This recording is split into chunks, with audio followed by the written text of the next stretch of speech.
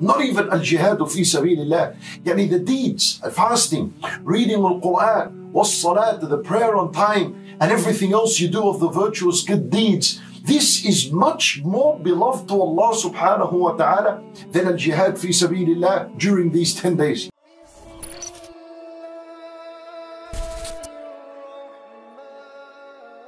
My dear respected brothers and sisters in Islam, what separates us between the best days of the world is only a few days. A few days are between us and the first 10 days of the blessed month of Dhul Hijjah. These are days in which Rasulullah sallallahu alayhi wa sallam, he said, these 10 days are the most beloved days to Allah subhanahu wa ta'ala, and they are the best days of the world. You see, you and I, each and every single one of us, has moments in life which he considers the best days in his life. Perhaps the day you got married was the best day in your life.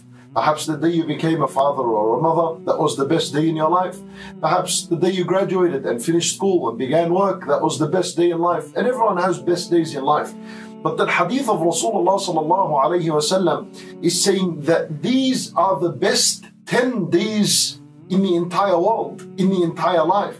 Therefore, you're supposed to make something out of these days, a memorable experience, so that you always reflect back on these days and say that the best days you had between you and Allah subhanahu wa ta'ala were these 10 days. My brothers and sisters in Islam, we've just finished from the blessed month of Ramadan, which was 30 days. Allah subhanahu wa ta'ala, he spoke something about Musa alayhi salam.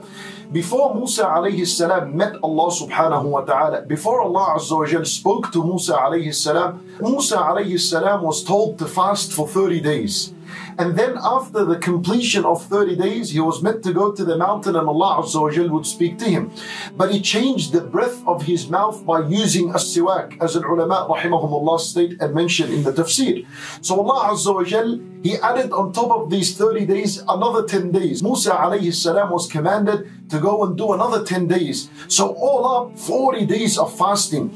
By the end of those 40 days, he was ready to meet Allah Azza wa Jal, and Allah Azza wa Jal spoke to him. And ulama rahimahumullah, they said that 30 days were the days of Ramadan, and the 10 days, which now would make the 40 days, those 10 days were the first 10 days of Dhul Hijjah, which are these days that are about to commence and begin very soon. After these 40 days, Musa alayhi salam was ready to stand and speak, and Allah Azza wa Jal speak to him. He was ready to meet Allah subhanahu wa ta'ala. The idea, my brothers and sisters in Islam, is that once we have completed Ramadan and we're coming to these days, we need to take them seriously.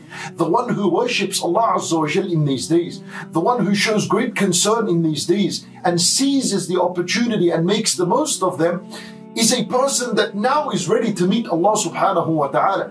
Now he's prepared to meet Allah subhanahu wa ta'ala. When Nabi sallallahu alayhi wa sallam, he said, just to show you how incredible these days are and how virtuous and how honored these days are, Nabi sallallahu alayhi wa sallam, he said that there are no days, yani don't look for any other days, there are no days in which righteous deeds are more beloved to Allah subhanahu wa ta'ala than the righteous deeds that are done during these days.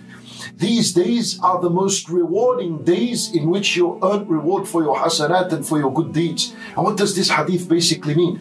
It means that the best fasting you're going to do are in these 10 days. And the best Qur'an you're going to read and get reward for is reading during these 10 days. And the best sadaqah you're going to give during the entire year is going to be on these days.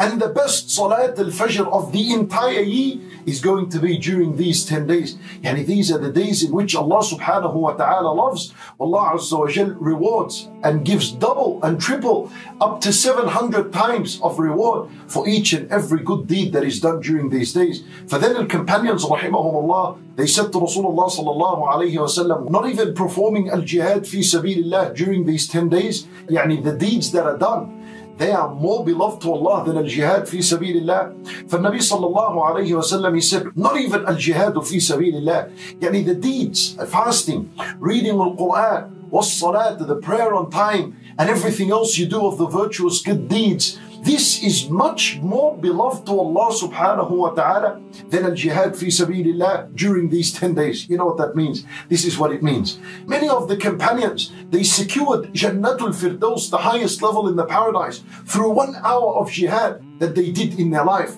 And this hadith is telling you that the deeds you do are much more beloved to Allah than al-jihad, which earned many of the companions Jannatul Firdaus in an hour.